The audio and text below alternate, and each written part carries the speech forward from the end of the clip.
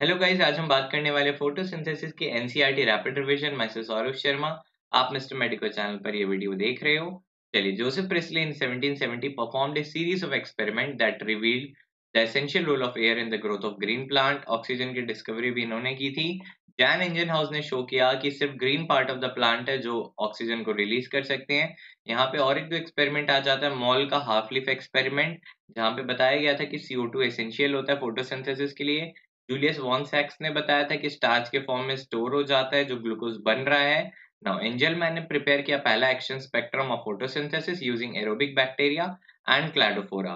Cornelis वान नील ने demonstrate किया कि भाई हाइड्रोजन डोनर या फिर ऑक्सीडाइजेबल कंपाउंड की जरूरत पड़ती है फोटोसिंथेसिस में।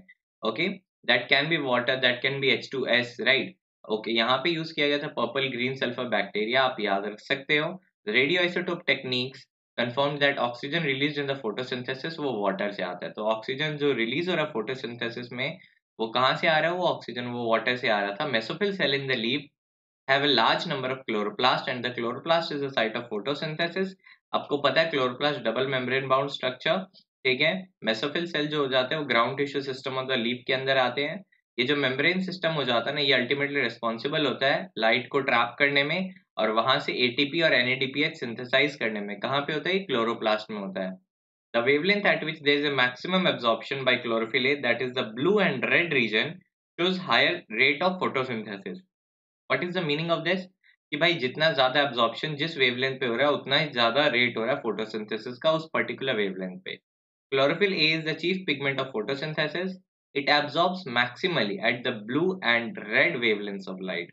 अब जो एक्सेसरी पिगमेंट हो जाते हैं जैसे क्लोरोफिल बी हो गया, xanthophyll हो गया, कैरोटिनॉइड हो गया, ये क्या करते हैं? ये अदर अदर वेवलेंथ को भी एब्जॉर्ब करते हैं और जो एनर्जी वो क्लोरोफिल ए तक पहुंचाते हैं। एंड along with that इनका प्रोटेक्टिव नेचर भी आ जाता है, ये फोटो ऑक्सीडेशन से भी बचाते हैं क्लोरोफिल ए को। Now chlorophyll A molecule forms the reaction centre in PS1, PS photosystem 1। the reaction center chlorophyll A has an absorption peak at 700 nanometer, hence called as P700। वहीं पे PS2 में जो absorption maxima है ना वो 680 nanometre पे होता है, then that is called as P680। now ये PS1 PS2 डिस्कवरी के अकॉर्डिंग पे नाम रखा गया, याद रखिएगा, not in the sequence they work, right. The membrane of the thylakoid of grana has both PS1 and PS2, while जो stroma lamella का जो मेम्ब्रेन हो जाता है ना उसमें क्या हो जाता है? They lack PS2 as well as NADP reductase enzyme. तो स्ट्रोमा लैमेला के पास PS2 भी नहीं है as well as NADP reductase enzyme भी नहीं है। The splitting of water is associated with photosystem 2, याद रखिएगा। The process through which the ATP is synthesized is known as phosphorylation। और अगर लाइट के प्रेजेंस में होता है ना, जैसे हम लोग प्लांट्स में पढ़ते हैं, तो उसको फोटोफॉस्फोराइलेशन बोलते हैं। When the two photosystem work in series, पहले PS1 then PS2। ऐसा है क्या? नहीं, ये चीज को आपको सुधारना है क्योंकि एग्जाम में मेरे को पता है आप ये गलती कर सकते हो कि पहले PS1 आप फ्लो में कर सकते हो। आंसर क्या होना चाहिए? पहले PS2। ये चीज याद रखिएगा, डिस्कवरी के नाम पे दिया गया था PS1 और PS2, राइट। तो पहले कौन काम करेगा? पहले काम करेगा PS2 then PS1, right. This is called as non cyclic photophosphorylation. ये सारा रेडॉक्स पोटेंशियल के हिसाब से गेम होता है, इसीलिए वो जेड लाइक स्ट्रक्चर दिखता है जो हम लोग ड्राइंग में देखते हैं ना कि जेड स्कीम बन रही है।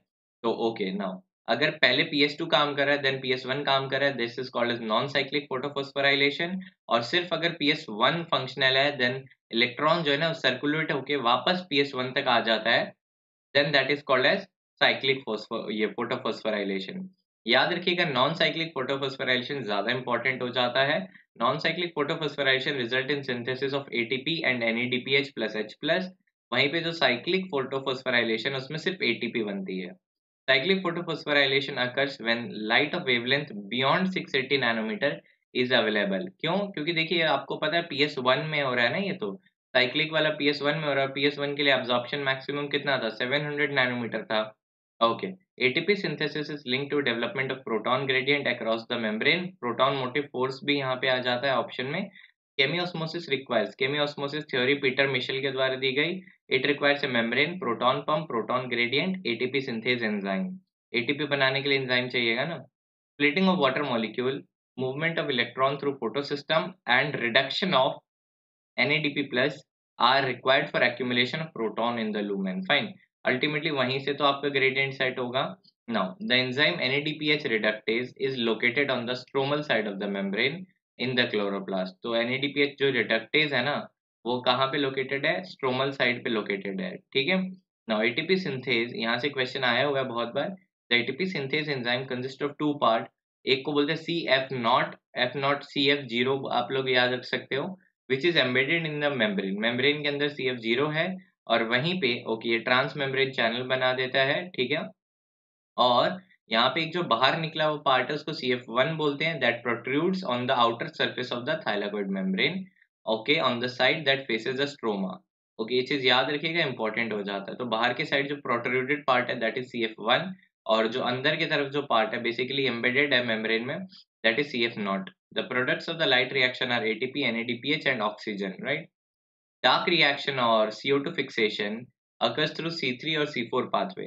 अब यहाँ पे इंपॉर्टेंट चीज आ जाती है आपके लिए, यहाँ पे the acceptor molecule of CO2, basically पूछा गया the acceptor molecule of CO2 in the Calvin cycle, या फिर ये जो C3 पाथवे हो जाता है, इसमें 5 कार्बन कीटोज सुगर होता है, ये RUBP कितना कार्बन कंपाउंड, क्वेश्चन आएगा 5 कार्बन कंपाउंड, मुंह से बोलिएगा, ये इंपॉर्टेंट है।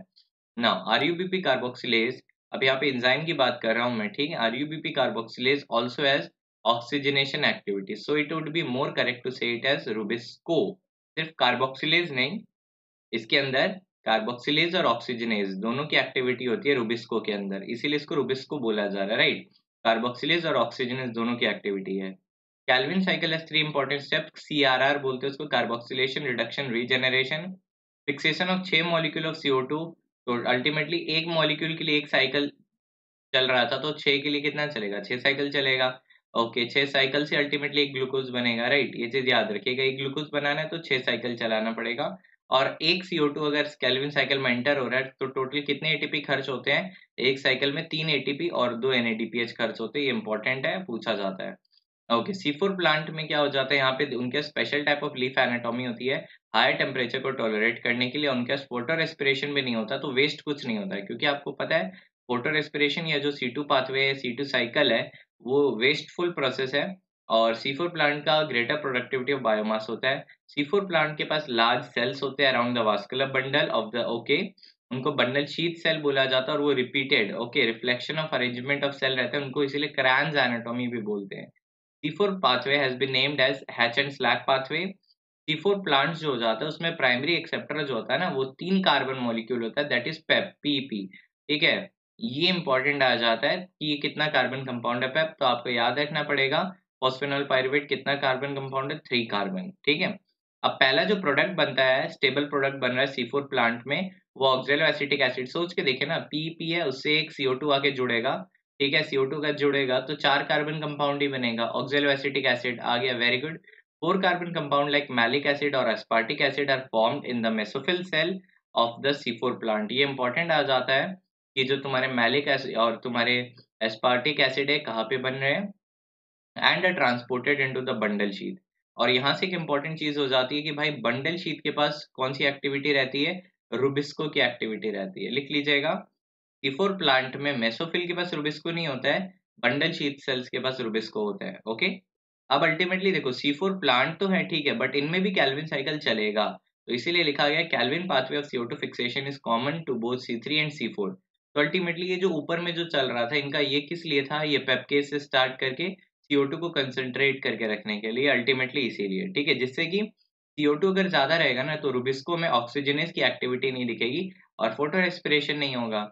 ओके, तो यहाँ पे लिखा गया the active site of Rubisco has both oxygen and CO2 binding site, it has greater affinity for CO2 then oxygen. But अगर मान लीजिए गलती से कभी CO2 कम हो गया और ऑक्सीजन का लेवल बढ़ गया, तो ऑब्वियसली ये कौन सी एक्टिविटी दिखा देगा? ऑक्सीजनेज वाली, और ये हमको नहीं चाहिए बिकॉज ये वेस्ट है ना। In C3 plant, Rubisco shows its oxygenase activity when oxygen concentration is higher than CO2.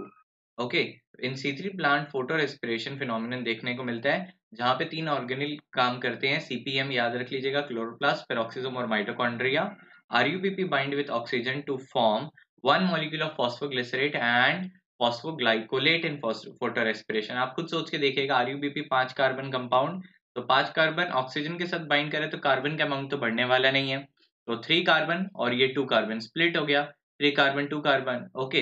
There is neither synthesis of sugar nor ATP in photo respiration, इसीलिए इसको वेस्टफुल प्रोसेस भी बोला जाता है। Blackman law of limiting factor 1905 में दिया गया था। इसमें क्या बताया गया था कि भाई साहब the rate of photosynthesis is determined by the factor which is nearest to the minimum value, जो सबसे कम वैल्यू के बगल में है। तो CO2 हो जाता है यहाँ पे मेजर लिमिटिंग फैक्टर, याद रखिएगा फोटोसिंथेसिस के लिए।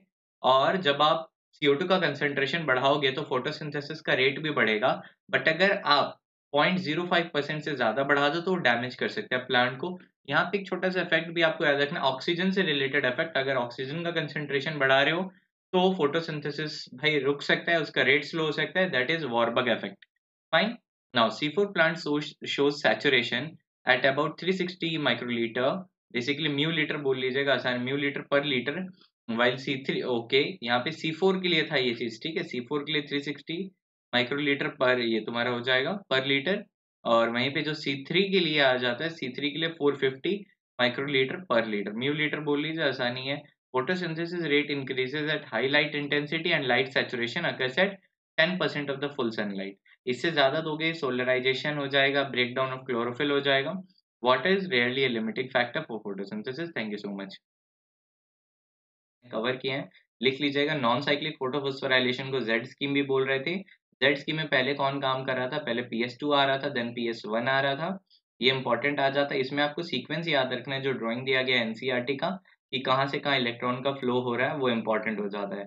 कि जेड स्कीम में कुछ ऐसा प्रकार का स्ट्रक्चर चल रहा था, तो ये रेडॉक्स के हिसाब से ही चलता है ये जेड, इसीलिए ऐसा ड्राइंग किया। अपहिल पहले आ रहा है, फिर डाउनहिल, फिर अपहिल, ये चीज इंपॉर्टेंट हो जाती है गाइज। तो अगर आपको फोटोसिंथेसिस वाला अच्छा लगा हो, मैंने इसके ऑलमोस्ट पहले बहुत सारे चैप्टर्स बनाए हैं, आप प्लेलिस्ट चेक कर सकते हो, NCERT बिफोर नीट और मिस्टर मेडिको चैनल। और जल्दी से सब्सक्राइब कर लीजिएगा चैनल को। इससे रिलेटेड MCQ प्रैक्टिस करने के लिए टेलीग्राम चैनल ज्वाइन कर लीजिए, जहाँ पे हम लोग लाइव MCQs हर रोज करवाते हैं almost. Thank you so much.